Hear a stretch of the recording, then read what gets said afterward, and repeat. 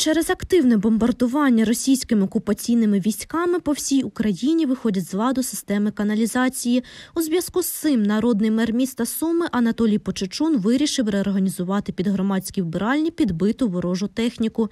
Людям в туалет некуда сходить, а в русский танк насрать – святое дело. Так сказати, вони нам денацифікацію, а ми їм дефікацію. Того ж дня Анатолій залишив на танку маркування, що ідентифікує його як санвузол, та поставив свого контролера. Замість туалетного паперу людям будуть видаватися агітаційні матеріали, вилучені у знешкоджених диверсійних групах. Внимание, внимание! С сегодняшнего дня танки могут быть заминированы как оккупантами, так и местными жителями. Будьте внимательны! Фу, блядь, запах русского мира. Сум'яни, як завжди, позитивно оцінили ініціативу Почечуна. Стверджують, що вона гарно впливає не тільки на патріотичний настрій, а ще й на перистальтику кишківника. Хочу сказать Анатолию большое спасибо, потому что у меня из-за этой войны такой стресс, что я уже неделю не могу сходить нормально по-большому.